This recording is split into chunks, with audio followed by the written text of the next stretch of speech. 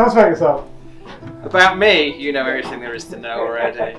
I'm Mark Tindley, as you know. I'm a fine woodworker out here in Petaluma with my good friend Greg behind you, and we do custom woodworking. Hello everybody, I'm Greg Zall. I work here at the shop with Mark Tindley, and we are out here in Petaluma. I've been here for quite a number of years. I trained in fine woodworking in London, England. I went to a place that used to be called the London College of Furniture. You know, since I moved to the US like 10 years ago, we've been just doing custom woodworking non-stop. It's a wonderful place to work, and we get a variety of projects that come through.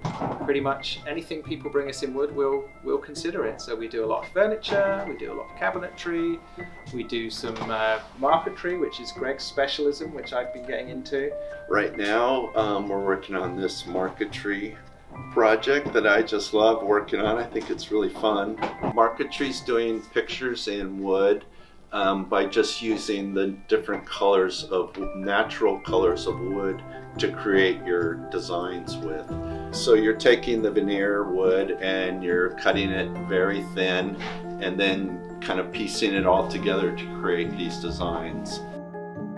Kind of magic. You just go around it and then suddenly it fits.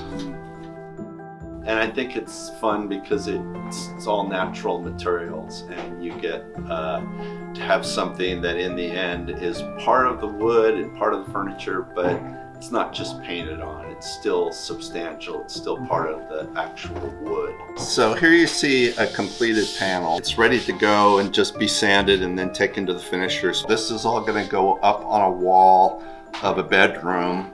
There's going to be like 6 or 7 panels. But before this was glued down, I started out with just my background veneer, which is sort of like what this is on. And here's like some of the pieces of veneer that I might use for a project. But look at all these colors. So that's the beak color. This is like the chest color here. It's kind of like the wood created it, but just by manipulating it a little bit yourself, you kind of are able to kind of give it these little touches that make it look realistic and fun. And these colors are all natural? These are all natural colors. These buds here, they have this very subtle shading. How do you get that? We just use very, very hot sand, and you dip the wood into the edge of the sand, and it just toasts the wood just a little bit. Just nice, a little bit of toasting in there can really give it that sense of depth. You know what we should think about is maybe getting a little detail put on the violin. That'd be great. How do you feel about that? I would love it. That would be so much fun. I've always been sort of artistic, so it combined 2 of my favorite things, which was drawing and woodworking. So it's the one way you can put graphics right onto your project. So that's been something that is, I guess, makes your work stand out a little bit, makes it special.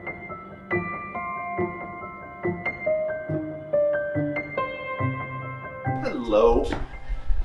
This is our big marquetry project that we just completed, and it was a lot of work, 4.5 months. Mark here was a big help on it, weren't you, Mark? I might have done a thing or two. We've both done a lot of marquetry in the past, but always in smaller sections. Working this huge was a bit of a challenge. The smaller you can work, the better. So the idea is to make all the detailed stuff small and then treat it like one thing that was together all along, and then cut that in. And there's a mix of techniques going on here. Most of it's cut in with marquetry, where it's all cut in on the scroll saw, but some of it is just impossible to do. And those areas are cut in with inlay. So those things are made in marquetry, but then cut in with inlay with a, literally with a tiny X-Acto knife. Yeah, I think Mark was particularly good at that, and if you ever get a close-up of this, you can just see what an accurate job he did. This was a good challenge, this one, because the woods ended up being, just a lot of shades of gray. This particular piece, I redid it a few times because it just didn't look right, and in the end I found a piece of buckeye burl. And I think that worked out really well. It's one of the things I'm most proud of on the job. To me, that's the coolest bit, when you see it all as one, giant picture like this, where it can all interconnect. I mean, the individual panels are cool, but when you see it as a whole like that, I think it sort of makes it something special, I think. sort of my passion and Mark's too, and it's nice to have somebody to share it with.